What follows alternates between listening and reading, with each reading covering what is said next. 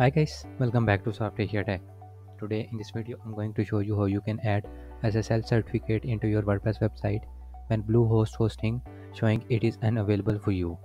Here you can see I have this security tab, and in this the SSL certificate is unavailable. So to fix it, let's begin.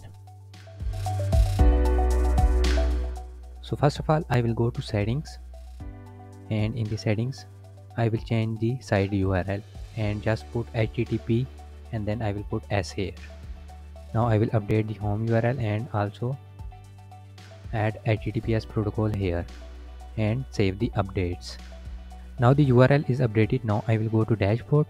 First you have to log in and log into the plugins. Now click on add new, and here in the search bar search for SSL. Now here you got really simple SSL plugin with the 5 million plus active installation, and it has 5-star rating. This is most popular SSL installing plugin.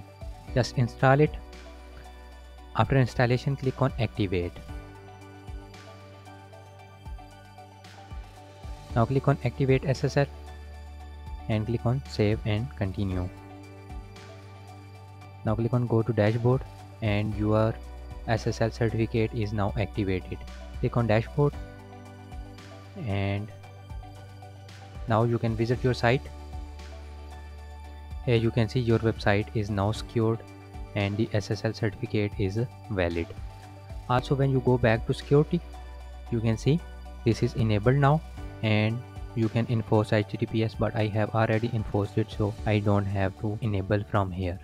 That's how you can enable SSL certificate into your WordPress website when BlueHost hosting showing it is unavailable for you. Hope you learned something new in this tutorial. If so, please like this video and share with your friends. Don't forget to subscribe our channel and also press bell icon to get notified when I upload new videos. Thanks for watching.